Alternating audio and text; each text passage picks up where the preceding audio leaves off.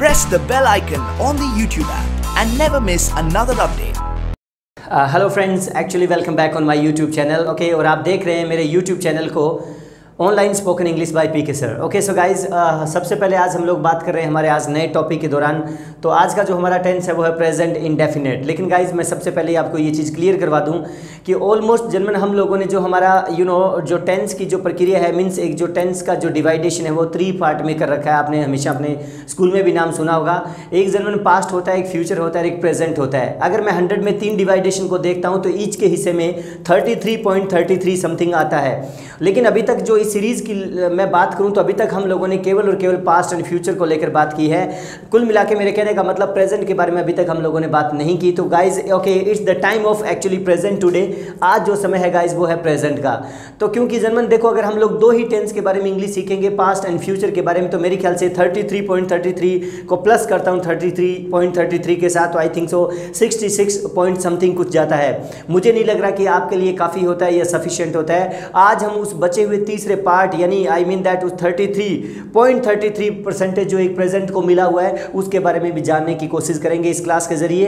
तो कहने का मेरा मतलब गाइज, आज की जो हमारी क्लास है वो है कुल मिला के प्रेजेंट इंडेफिनेट को लेकर। क्योंकि हो नहीं सकता कि ओनली 24 घंटे में आप पास्ट और फ्यूचर के ही वाक्य बनाते हो अपनी लैंग्वेज के अंदर, प्रेजेंट के भी आप हजारों सेंटेंस बनाते होंगे। लेकिन गाइज इस प्रेजेंट के अंदर बहुत सी मेरी क्लासेज आगे आती रहेगी, लेकिन आप टेंशन ना लें। उनमें से केवल और केवल आज जो मेरी क्लास पहली जो है आई मीन दैट इस प्रेजेंट इंडेफिनेट को लेकर है। आगे मैं जाके आपको प्रेजेंट कंटिन्यू की भी क्लास करवाऊंगा, प्रेजेंट परफेक्ट की क्लास भी करवाऊंगा। लेकिन तब तक एक्चुअली आप मेरी सीरीज से जुड़े रहे।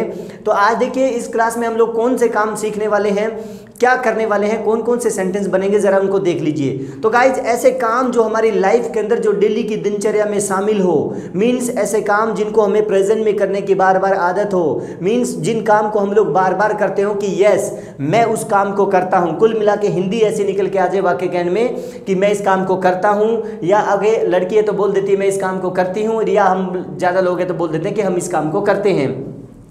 कुल मिला के मेरे कहने का मकसद ये था कि ता हूँ ती हूँ ते हैं वाले जितने भी जो हिंदी के अकॉर्डिंग सेंटेंसेस आपके बनते हैं तो जनमन वो केवल और केवल प्रेजेंट इंडेफिनेट के होते हैं। लेकिन जनमन जब भी हम लोग कोई क्लास को शुरुआत करते हैं तो आपको पता होगा हमेशा सबसे पहले हमें एक फॉर्मूला की नीड होती है, क्योंकि बिना फॉर्मूला के इस दुनिया में कोई भी सेंटेंस नहीं बनता है। तो सबसे पहले देखिए सब्जेक्ट, उसके बाद में हेल्पिंग वर्ब, उसके बाद में वर्ब और उसके बाद में ऑब्जेक्ट। हमेशा एक रूल रहा है ग्रामर के अंदर, एक सब्जेक्ट इस फॉर्मूला को लेकर मैं बात करूँ। आपने मेरी पास्ट की सीरीज भी देखी है, आपने मेरी फ्यूचर की भी सीरीज भी देखी है, उस जगह भी हमने एक फॉर्मूला को लेकर बात की है हर क्लासेस में। ओके, तो आज भी मैं उसी तरीके से बात करने जा रहा हूं इस फॉर्मूला को लेकर।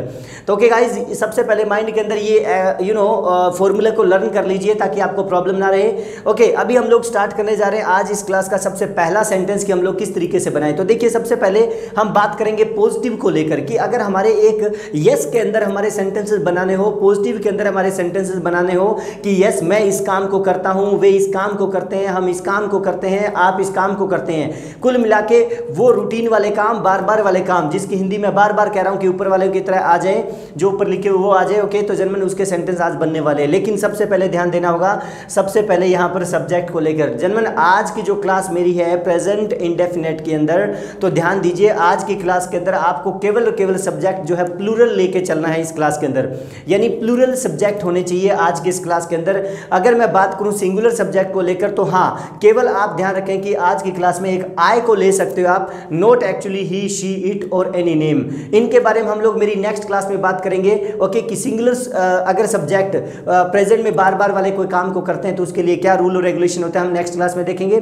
लेकिन आज आप ध्यान रखें कि प्लूरल सब्जेक्ट ही लगाए आज की क्लास में, यानी जिसको हम लोग बोलते हैं यो देवी। और अगर मैं सिंगुलर की बात करूं तो केवल और केवल आई आप ले सकते हैं, क्योंकि आई जो है अपने आप में ये हमेशा एक अपने ही तरीके से चलता है जनमन। ओके, तो यहाँ थोड़ा ध्यान दीजिए। सबसे पहले मैं मेरे खुद के लिए अपने लिए लगा रहा हूं यहाँ आय, यानी कि मैं, आप भी अपनी जगह समझे अपने आप को आय यानी मैं। ओके, कि इस काम को करता हूं या इस काम को करती हूं। जनरल यहाँ काम कुछ भी हो सकता है, आप देख लेना, जैसे कि खेलना है, बैठना है, पढ़ना है, नहाना है, धोना, सोना, बहुत हमारे लाइफ के अंदर हम डेली की लाइफ में ऐसे काम करते रहते हैं। जो जो भी काम हो वो यहाँ लगा देना और सीधा पॉजिटिव में वो सेंटेंस बन जाएगा कि यस मैं इस काम को करता हूँ, राइट। ओके, वो बात अलग है कि हिंदी के अकॉर्डिंग ताहूँ तीहूँ आते हैं। मेरे एक्चुअली एक बार पंजाब में मानसा पोस्टिंग हुई थी, वहाँ पर पंजाबी कम्युनिटी के सबसे ज़्यादा स्टूडेंट थे, तो उन लोगों ने भी ये बोला कि सर हमारी लैंग्वेज में तो ये आता ही नहीं है ताहूँ तीहूँ तीहूँ, है ना। तो ये अपनी बोली के अकॉर्डिंग, अपने कल्चर वाइज ओके आपको देखना होगा कि आपको यहाँ पर क्या करना है। मीन्स मेरे कहने का मतलब रट्टा नहीं मारना है। ओके, हिंदी ये कहती है कि मैं इस काम को करता हूँ, ऐसे सेंटेंस आ जाए तो ये फॉर्मूला रहता है। ओके, और पंजाबी में पता नहीं आप क्या बोलते हैं, मुझे पूरा एग्जैक्टली ध्यान नहीं होगा, या फिर ऐसे कहते होंगे कि यस मैं ये कम करना। ओके, तो इस तरीके की भी अगर आपकी वो हिंदी निकले बार बार की सेंस में तो वो फॉर्मूला वही रहेगा, सेंटेंस दोनों के सेम रहेंगे। ओके, अब जैसे मैंने कहा मैं खेलता हूँ तो सेंटेंस बनेगा सीधा I play, right, I play. अब देखिए मैं वर्ब की फर्स्ट फॉर्म लगा रहा हूँ, ध्यान रखिए आज की क्लास में not actually note second, note third and not actually ING, इनका आपको यूज नहीं करना है क्योंकि मैं प्रेजेंट इंडेफिनिट को लेकर बात कर रहा हूं, कोई काम जारी नहीं है। मैंने सीधा कहा कि मैं खेलता हूं, न कि मैं खेल रहा हूं, तो आप सीधा बोलेंगे आई प्ले, राइट। मैंने कहा कि यस मैं इंग्लिश पढ़ाता हूं, तो पढ़ाना क्या होता है, टीच होता है, तो आप सीधा बोलेंगे आई टीच इंग्लिश। अब इंग्लिश अपने आप में क्या है, ऑब्जेक्ट है, तो आगे कोई भी जो चीज होती है वो लगा सकते हो आप वर्ब के बाद में। Okay, so I teach English. Okay, even मैंने कहा कि यस मैं बड़ा सोचता हूं, मेरी लाइफ में डेली डेली का काम है, मैं कुछ बड़ा सोचता हूं। अब सोचना क्या होता है, थिंक होता है, तो सीधा बोलेंगे I think large in my life. Okay, even मैंने कहा यस मैं शाम को ग्राउंड जाता हूं, मेरा सिंपल सेंटेंस है, क्या बनेगा, आई go to ground in the evening time. आपका एक यहां सेंटेंस बन रहा है। ओके, मैं लोगों की हेल्प करता हूं, क्या सेंटेंस बनेगा, अपनी जगह फील करिए आप, वो ऐसा sentence. Okay, so I help the people, मैं लोगों की सहायता करता हूं या हेल्प करता हूं, आई हेल्प द पीपल, यानी फर्स्ट फॉर्म रखना, ध्यान रखें इस बात को बार बार। ओके, इवन मैंने कहा मैं दोपहर में रेस्ट करता हूं, तो क्या सेंटेंस बनेगा, I take rest in the Noon, I take rest okay in the नून। आपका सेंटेंस क्लियर हो रहा है। मैं गाने गाता हूं, क्या सेंटेंस बनेगा, आई सिंग सॉन्ग्स, आई सिंग सॉन्ग्स। ओके, मैं गाने गाता हूँ, और अगर एक सॉन्ग है तो आई सिंग अ सॉन्ग। ओके, वो देख लेना आप। इवन मैंने कहा कि यस मैं मंदिर जाता हूँ, सेंटेंस बनेगा आई go to temple. Okay, I go to temple. मैं इंग्लिश बोलता हूँ, मेरी लाइफ का एक डेली की ये टैबलेट है, तो क्या बोलेंगे, I speak English, right.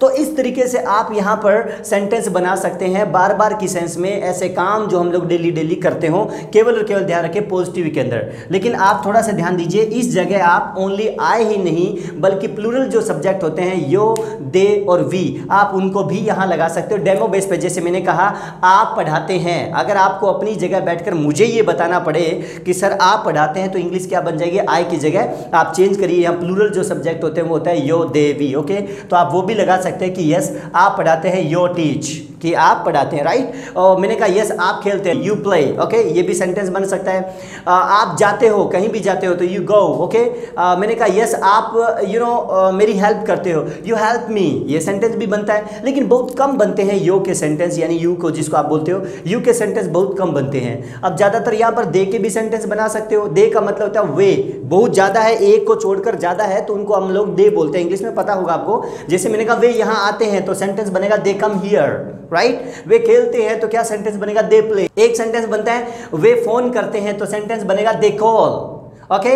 Way English में बात करते हैं, they talk in English. Okay, इसी तरीके से आप यहां पर वी को भी जोड़ सकते हो। जैसे मैंने कहा कि यस हम आते हैं, तो क्या सेंटेंस बनेगा, वी कम। हम स्कूल जाते हैं, तो सेंटेंस बनेगा वी गो। ओके, हम इंग्लिश में बात करते हैं, वी टॉक इन इंग्लिश। हम नाचते हैं, सेंटेंस बनेगा वी डांस। हम संडे को एंजॉय करते हैं, वी एंजॉय ऑन संडे। मेरे कहने का मतलब ये है कि ऐसे काम जो बार बार वाले हो, हमारे रूटीन वाले, डेली डेली वाले काम, जनरल आप सीधा प्लूरल सब्जेक्ट लगाकर यहाँ पर वर्ब की फर्स्ट फॉर्म लगा दीजिए। वो बात अलग है कि सिंगुलर में से आप सिर्फ आई यूज कर सकते हो यहाँ पर। ओके, अब मैं बात करता हूँ नेगेटिव को लेकर कि मना अगर हमें करना पड़े कि सॉरी सर कुछ ऐसे काम होते जो हम लोग कहते हैं कि सॉरी मैं ये काम नहीं करता हूँ। अगर अच्छे काम हो तो बोल देना कि yes I verb first form, कि मैं इस काम को करता हूँ। लेकिन कुछ नकली काम होते हैं जिनको हम लोग बोलते हैं सॉरी मैं ये काम नहीं करता हूँ। तो मना के लिए आपको यहाँ पर क्या करना होता है, सबसे पहले खुद के लिए आप आई लगाइए, नो डाउट। ओके, उसके बाद में आज की जो हेल्पिंग वर्ब है वो है डू। ओके, डू का मतलब होता है कोई भी काम को करना। ओके, आपने सुना होगा क्योंकि इसकी 3 फॉर्म होती है, डू, डिड और डन, कोई भी काम को करना। तो जनरल आपको पता होगा कि एक यस वाले यानी पॉजिटिव सेंटेंस को छोड़ते हैं तो जनरल ध्यान दीजिए हमेशा नेगेटिव, अगर मैं इंटेरोगेटिव की मैं बात करूं तो हमेशा आपको हेल्पिंग वर्ब तो लगानी पड़ती है। ओके, वो बात अलग है कि पॉजिटिव में आपको हेल्पिंग वर्ब की जरूरत नहीं होती है, तो आप सीधा सब्जेक्ट तो लगा ही रहे हैं, लेकिन उसके उसके बाद में 2 नंबर पे हेल्पिंग वर्ब लगाइए यहाँ पर कोई भी काम को करना कि आई डू, लेकिन मेरा सेंटेंस है मना में कि नहीं, तो नहीं के लिए आता है नॉट, और आगे वही ठीक वो वर्ब की फर्स्ट फॉर्म जन्म होके कोई भी काम जो आपका हो। जैसे मैंने बोला कि सॉरी सर मैं स्मोक नहीं करता हूँ, तो सेंटेंस क्या बनेगा, I do not smoke, right, I do not smoke. मैंने कहा सॉरी मैं लड़ता नहीं हूँ, तो क्या सेंटेंस बनेगा, I do not fight, I do not fight.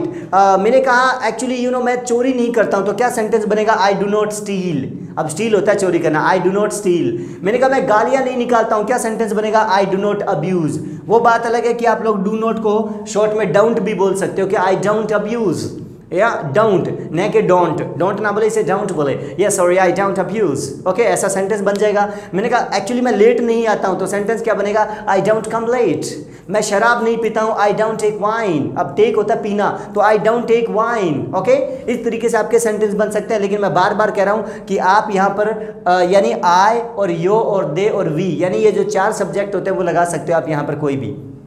अब जैसे मैंने कहा आप लड़ते नहीं हो, तो क्या सेंटेंस बनेगा, you do not fight, okay, या फिर यू डोंट फाइट, ओके। आप लेट नहीं आते तो सेंटेंस बनेगा यू डोंट कम लेट।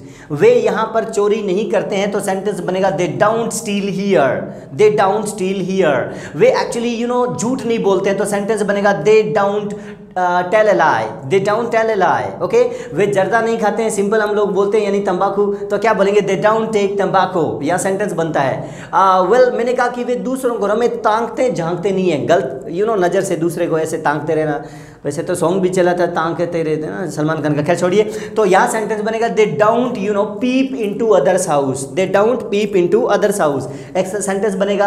अब यहाँ पर इसी तरीके से वी का सेंटेंस बना लीजिए। जैसे मैंने कहा कि हम एक्चुअली बकवास नहीं करते हैं, तो सेंटेंस क्या बनेगा, वी डाउंट टॉक एब्सर्ड। अब टॉक होता है बात करना, आगे एब्सर्ड, तो वी डाउंट टॉक एब्सर्ड यानी बकवास नहीं करते हैं, गाली गलोच वाली भाषा, ओके। और बताइए जैसे मैंने कहा कि हम लोगों को परेशान नहीं करते हैं, सेंटेंस क्या बनेगा, we डाउंट bother the people. Bother होता है परेशान करना, bother, we डाउंट bother the people, ऐसा सेंटेंस बनेगा। इवन मैंने कहा कि सॉरी सर हम एक्चुअली आर्ग्यू नहीं करते हैं, आर्ग्यू क्या होता है, बहसबाजी करना, तो बनेगा वी डाउंट आर्ग्यू। समझ में आ रहा होगा।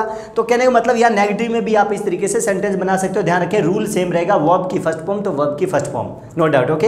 अब फाइनली हम लोग बात करते हैं इंटेरोगेटिव को लेकर, एक क्वेश्चन को लेकर कि एक्सक्यूज मी क्या आप इस काम को करते हैं। तो जनरल आपको क्या करना होता है, मैं पहली बार ओके आपको नहीं बता रहा हूं, बल्कि आपने मेरी पीछे की जो क्लासेस देखी है प्रीवियस, ओके, तो आपको मैंने उन क्लासेस में भी ये चीज़ें बताई थी, अगर याद हो आपको, कि जनरल जिस भी क्लास का एक्चुअली जो हेल्पिंग वर्ब होता है, आप उस हेल्पिंग वर्ब को बाहर निकाल दीजिए, ऑटोमेटिक आपका इंटेरोगेटिव हो जाएगा वो, यानी आई मीन दैट क्वेश्चन हो जाएगा। और कहते हैं जब तक आपका क्वेश्चन नहीं होगा, मुझे नहीं लग रहा कि आपको कोई यस या नो के अंदर यानी हाँ या मना में या पॉजिटिव या नेगेटिव में कोई जवाब देने वाला है, क्योंकि इस दुनिया के अंदर जो भी कन्वर्सेशन स्टार्ट होता है आपका, वो हमेशा के लिए कहाँ से, इंटेरोगेटिव से स्टार्ट होता है, यानी क्वेश्चन से। अगर आप क्वेश्चन करेंगे तो आपको रिप्लाई यस में भी मिलेगा, और अगर ओके अदरवाइज आपको हो सकता है नो में भी रिप्लाई मिले, ओके। तो कुछ भी नहीं करना होता है, जिस भी क्लास का जो हेल्पिंग वर्ब होता है उसको बाहर निकालिए, उसके बाद आप अपना सब्जेक्ट लगाइए, और उसके बाद में लगाइए वर्ब की फर्स्ट फॉर्म। ये ध्यान रखें आज की क्लास में केवल वर्ब की फर्स्ट फॉर्म आएगी, ओके। तो यहाँ सेंटेंस बनेगा कि एक्सक्यूज मी क्या आप ये काम करते हैं, ओके। क्वेश्चन है यहाँ पर, ध्यान दीजिए, ओके, डू बाहर आते ही कि क्या आप ये काम करते हैं, तो सेंटेंस क्या बनेगा, कोई भी सेंटेंस बनाइए। जैसे मैंने कहा एक्सक्यूज मी क्या आप मैथ पढ़ाते हैं, तो सेंटेंस बनेगा डू यू टीच मैथ। तो मेरा क्या जवाब रहेगा, सॉरी सर मैं मैथ नहीं पढ़ाता हूं, तो क्या सेंटेंस बनेगा, आई डोंट टीच मैथ, क्योंकि मैं मना कर रहा हूं। एक दो सेंटेंस बनाते हैं क्वेश्चन के अंदर, मैंने कहा एक्सक्यूज मी क्या आप लेट आते हो, तो क्या सेंटेंस बनेगा, डू यू कम लेट। तो मैंने कहा नो मैं लेट नहीं आता हूं, तो सेंटेंस बनेगा आई डोंट कम लेट। और बाय द वे अगर मैं ये कह दूं कि सॉरी सर मैं लेट आता हूं, बार बार की बात है, तो आप क्या बोलेंगे, आई कम लेट, ओके। इवन मैंने कहा कि एक्सक्यूज मी क्या आप मंदिर जाते हैं, एक सेंटेंस है, तो सेंटेंस बनेगा आपका do you go to temple.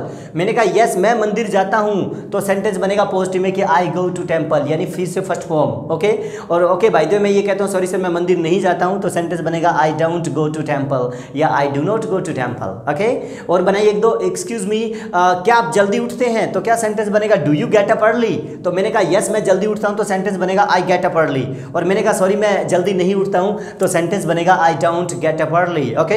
Even मैंने कहा क्या आप पूजा करते हैं, तो क्या सेंटेंस बनेगा, बोलो do you pray to God, okay तो सेंटेंस बनेगा मैं करता हूं तो आई प्रे टू गॉड, और नहीं करता हूं तो बनेगा I do not pray to God. समझ में आ रहा है? लेकिन ध्यान दीजिए, बार बार मैं कह रहा हूं कि यहां पर ओनली यू ही नहीं, मैं फिर से कह रहा हूं कि आई यो दे वी, यानी जो 4 सब्जेक्ट की लेकर मैं बात कर रहा हूं वो आप यहां पर लगा सकते हैं। जैसे मैंने कहा एक्सक्यूज मी, क्या वे लेट आते हैं, तो यहां पर सेंटेंस बन जाएगा डू दे कम लेट। मैंने कहा एक्सक्यूज मी, क्या वे आपके घर आते हैं, do they come at your house. क्या वे आपसे बात करते हैं, do they talk to you, यानी यो की जगह दे भी आ सकता है यहाँ पर, अब वी भी लगा सकते हो यहाँ पर। लेकिन कहते हैं क्वेश्चन के अंदर अगर मैं बात करूँ, इंटेरोगेटिव को लेकर बात करूँ, तो यानी आई और वी से क्वेश्चन होते नहीं है, बड़ा अजीब लगेगा आपको, है ना। देखो आप यहाँ पर पूछते हो डू आई कम लेट, क्या मैं लेट आता हूँ, तो थोड़ा अजीब लगेगा क्योंकि खुद को ही नहीं पता कि आपको खुद की जगह खुद से क्वेश्चन होते नहीं है, अजीब लगेंगे। वरना लोग वही कहेंगे रात तक तो ठीक था, लगता है खिसक गया इसका, समझ में आ रहा है, कुछ अजीब लगेगा। तो आप आई से क्वेश्चन कम करें, और करें तो आपकी सेंस है, मुझे कोई प्रॉब्लम नहीं है, बस बार बार कह रहा हूँ, लोग फील करेंगे कि ये वो हैं, ठीक है। तो आप देख लेना कि do I come late, do I go, do I sit, अजीब सा लगेगा कि क्या मैं ये काम करता हूँ, क्या मैं वो काम करता हूँ, अजीब लगेगा। और वी लगा देते तो शायद वहाँ और पागलपन लगेगा, आई की बजाय यहाँ तो अकेला पागल था, है ना, और वी लगा दिए तो सारे पागल होंगे कि क्या हम बैठते हैं, क्या हम खेलते हैं, क्या हम जाते हैं। तो मैं रिकमेंड नहीं करता हूं कि आप आई और वी से क्वेश्चन करें, बेटर है कि आप यहां पर क्वेश्चन करते वक्त मीन्स इंटेरोगेटिव ओके की बात करूं तो यहाँ यो और अगर आप दे लगाएं तो ज़्यादा बेटर है कि क्या वे खेलते हैं, डू दे प्ले, क्या आप खेलते हो, डू यू प्ले, इस तरीके समझ में आ रहा होगा गाइस। मेरे कहने का मतलब ये गाइस, देखिए आज की जो सिंपल क्लास हमारी है प्रेजेंट इंडेफिनेट को लेकर, जिसके अंदर इस तरीके की हिंदी रहती है हमारी। फॉर्मूला आपको मैंने बताया 3, उसके बाद प्रैक्टिकल फॉर्मूलाज दिए आपको कि पॉजिटिव में ये ओके फंडा रहता है, ओके नेगेटिव में ये, और क्वेश्चन के अंदर ये।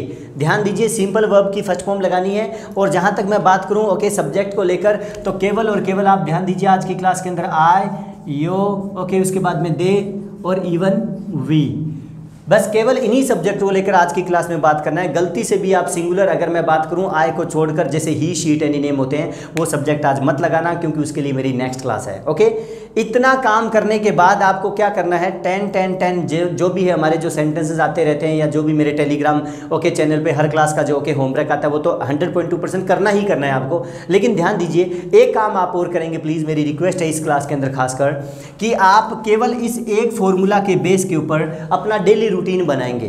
क्या बनाएंगे? Daily routine. ओके, वो कैसे बनाओगे? सपोज करिए सुबह से शाम तक आप जो भी काम करते हो अपनी लाइफ के अंदर, सुबह से शाम तक जितने भी लिखना, बैठना, पढ़ना, नहाना, कुछ भी जो काम है आप पूरे डे में करते हो सुबह से शाम तक, वो इस फॉर्मूला के जरिए पूरा आप विद हिंदी और विद इंग्लिश एक अलग पेज पे पूरा रूटीन बनाना।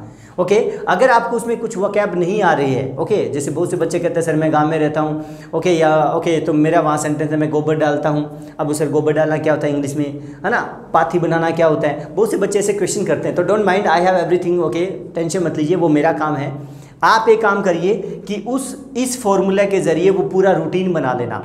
जैसे आई गेट अप, मैं उठता हूँ, ओके, एंड उसके बाद में आप क्या करेंगे, I put on my slippers, कि मैं मेरे जूते पहनता हूँ। इवन दैट आप कह सकते हो उसके बाद में कि मैं ओके पानी पीता हूँ, तो I take 1 glass water. Okay, यानी फॉर्मूला एक ही लगेगा। उसके बाद मैं मुंह धोता हूँ तो आई स्प्लैश माई फेस, यानी धोना 2 तरीके से होता है, आपको मैंने पहले भी बताया होगा शायद। देखिए कोई भी चीज़ों को रगड़ के धोना होता है वॉश, ओके, और ओके हल्के हल्के पानी से छींटे देकर कोई चीज़ों को रब करना या धोना, उसको बोलते हैं स्प्लैश। तो आई स्प्लैश माई फेस, मैं मुंह धोता हूँ। ओके, इवन दैट उसके बाद में मैं आपको पता है मेन जो अपना सबसे बड़ा सीरियस काम होता है जिसको हम लोग बोलते हैं तो उसको हम लोग क्या बोलते हैं कि मैं जाता हूँ। अब जाते कहाँ पर है, तो आई गो टू, अब उसको हम लोग क्या बोलते हैं, आपने देखा होगा कि हम लोग अभी तक उस वर्ड को बोलते थे टॉयलेट, लेकिन टॉयलेट बड़ा अजीब वर्ड है। ओके, आप उसकी जगह क्या 2-4 वर्ड नए यूज़ कर सकते हो। टॉयलेट को आप बोल सकते हो WC, ओके, WC एक काफ़ी अच्छा वर्ड है। इवन दैट इसकी जगह आप बोल सकते हो लू, LOO, लू। ओके, इसकी जगह आप बोल सकते हो कि रेस्ट रूम, दुनिया का सबसे बढ़िया रूम यही होता है, ओके, रेस्ट रूम। या फिर आप इसको बोल सकते हो पी, कहने का मेरा मतलब ये कुछ ऐसे वर्ड्स हैं। ओके, इस तरीके से आप यानी ये वर्ड यूज़ कर सकते हो वहाँ पर। ओके, ऐसा नहीं है कि आप लोग आई मीन दैट टॉयलेट बोलते रहो। अब कभी क्या होता है कि हम लोग खाना खा रहे होते हैं, छोटा बच्चा बोलता है कि मम्मा टॉयलेट है ना, तो बड़ा अजीब लगता है वो, मतलब कोई भी सब्जी वो दाल की फीलिंग आने लग जाती है उसमें। ओके, मेरे कहने का मतलब था कि आप वहाँ पर बोलते हो कि यस मुझे WC जाना है, तो मैं गारंटी देता हूँ कि अगर हमारे साथ खाना खा रहे हैं रिश्तेदार बिना, तो वो भी ये सोचेंगे कि यार कोई कोचिंग सेंटर होगा। सुनिए मेरी बात, अजीब से नेम है, थोड़े डिफरेंट हटके, बढ़िया लगेगा, यूज़ किया करो। तो मैं आई गो टू WC, फिर मैं फ्रेश होता हूँ तो आई गेट फ्रेशनड अप, ओके, मैं हाथ धोता हूँ तो आई wash my hands, you know, उसके बाद जो भी है I brush my teeth, even मैं नहाता हूँ, okay, I take a बैथ, I put on my outfit, I take breakfast, I go to school, I attend my class, I come back. यानी जो भी आपके काम है सुबह से शाम तक कंप्लीट, प्लीज़ आप उस काम को यहाँ पर इस फॉर्मूला के जरिए कर लीजिए, यानी एक अलग से रूटीन बनाइए। मैं फिर से कहूँगा कि अगर मेरी वीडियोस पसंद आ रही तो डेफिनेटली लाइक और शेयर करना ना भूलें, और मुझे कमेंट बॉक्स में ज़रूर बताएं कि क्या ये रूटीन जो मैं आपको दे रहा हूँ इसका आपको बेनिफिट मिलने वाला है, क्या वोकैबुलरी अच्छी होने वाली है। अगर कुछ सीखने को मिल रहा है तो thank you very much. So have a nice time, take care, bye.